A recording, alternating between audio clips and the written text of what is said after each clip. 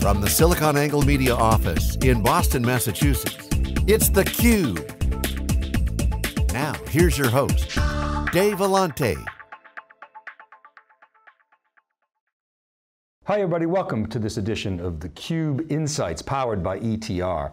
In this breaking analysis, we're going to look at IBM's systems business and specifically the IBM Systems Z and talk about the impact that it's going to have on IBM financials. Now, Alex, if you would kindly bring up the first slide. So this is data from ETR's Spending Intention Survey for the second half of 2019. They asked customers, compared to the first half of 2019, what are your spending intentions on the second half of 2019, specifically for IBM? So you can see the N here is 448 customers out of their panel of 4,500, of which around 11 or 1,200 answered this question, specifically cited that they were IBM customers. What this data shows is 21% of the customers said we're going to increase spend in the second half relative to the first half with IBM. 52% said we're going to stay flat, 14% said they're going to decrease.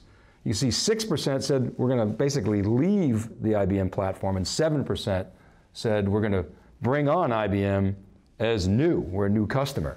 So if you take the people that are spending more and new and subtract out the leaving and the spending less, you get a net score, and you get a net score of 8%. Now we've been sharing with you this ETR data over the last several weeks and months. 8% is not great.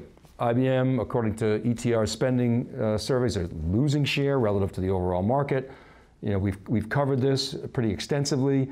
We covered the Red Hat acquisition and talked about how that IBM intends to supercharge its cloud business, you know, specifically with Red Hat. I've been on record saying this is largely a services play where they're going to basically take Red Hat as an application development platform and help their customers modernize their systems from using their large services footprint to do that. And I want to talk for a moment about the IBM business overall. IBM is all about mission critical work. The IBM Z, their high-end systems, their related database, it's all about mission critical work. IBM shared some data with analysts recently where they talked about, if you look at IBM Z, IBM's security business, its database, you know, particularly DB2, its middleware, its application management services, and its infrastructure, and all that sort of consulting work that goes around that, add that up, it accounts for 60% of IBM's revenue.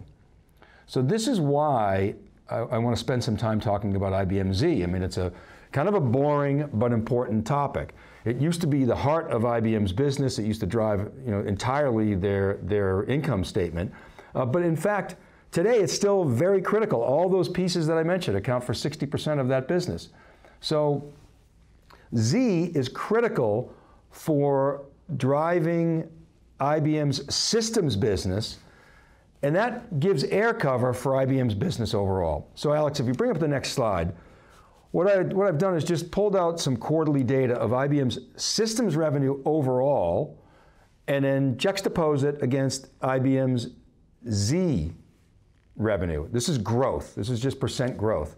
So the blue is IBM Z, percent revenue growth relative to the previous year. This is in constant currency, by the way. And as well, it excludes the elimination of IBM's Systems X business, the Intel-based business, so it's normalized for that. And then the orange is the overall systems growth. So you can see that the blue grows virtually immediately after IBM announces a new system. So for instance, in January of 2013, IBM announced the Z13. We were there with theCUBE to cover it. We talked to a number of practitioners. What big banks and big mainframe customers do, and by the way, 25 of the world's top 25 banks run on Z. Huge proportion of retail giants run on Z. Why? Because it is the system of record. And the top system of record, along with Oracle in the world. I'll talk more about that, but you can see here, Z13, so we talked to a lot of practitioners at the January launch, and they told me they buy this thing sight unseen because they know it's going to drive revenue for them. If they can get more power, more performance, lower cost, it drops right to their bottom line.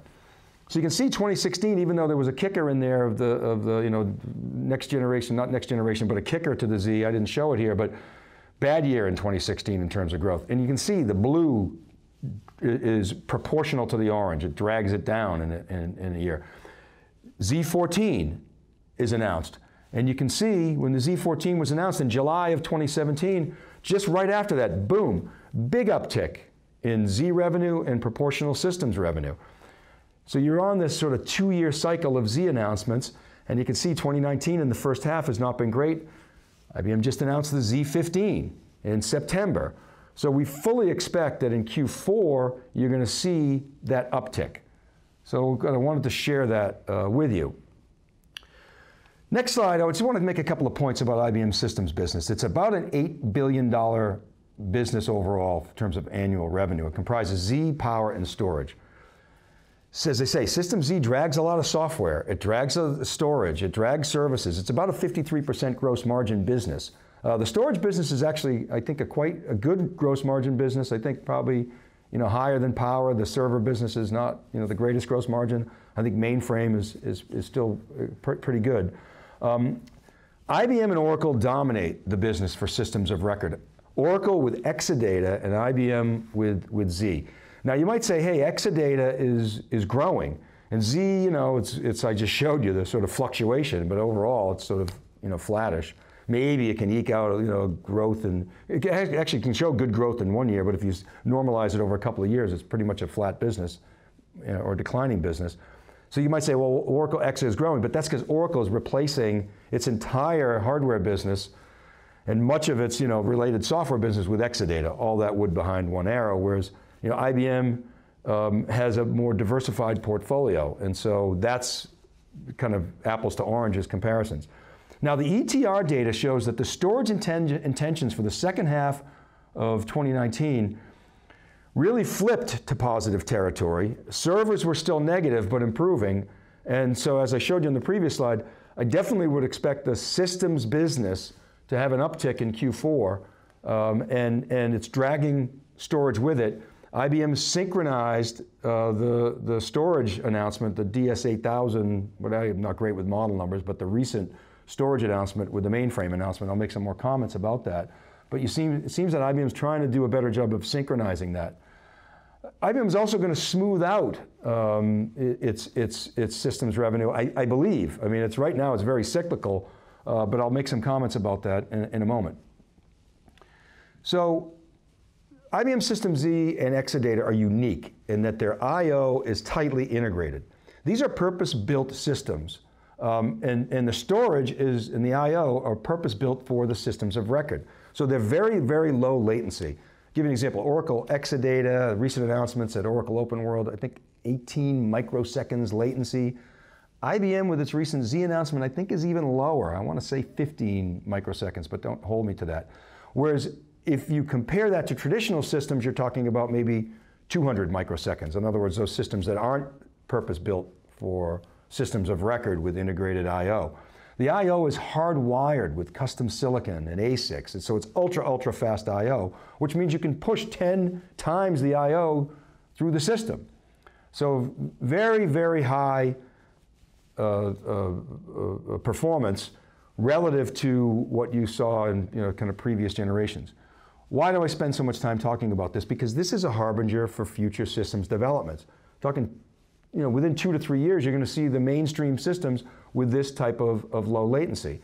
So you might also say, well, that means that the IBM and the Exadata business are in big trouble. No, these systems are not going to be replaced. They're not going to be migrated. It's too risky. It's too expensive. We've talked about that a lot on theCUBE, where it just doesn't make business sense for people to convert off the Z mainframe. There's too much custom code. They'd have to freeze that code for many, many months, maybe even longer. They'd risk their business. They can make much more money purchasing the next generation of system as long as the Z mainframe continues to add function, which it's doing. Same thing with Oracle Exadata.